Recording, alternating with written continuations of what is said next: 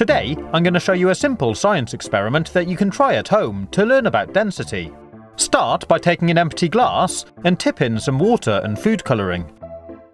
Then add some syrup or treacle.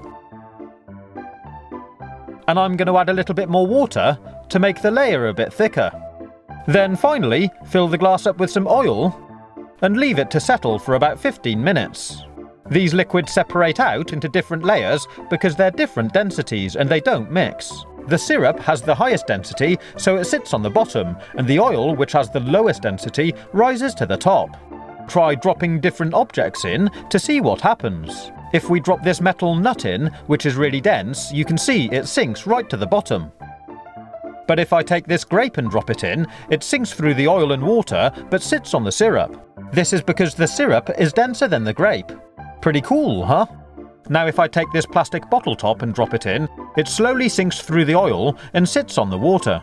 And finally, if I take this piece of sponge and drop it in, it sits on top. The oil is denser than the sponge. You can try dropping different objects in to see which fluids are denser. I also found shining a torch beam down from above gives a really nice effect.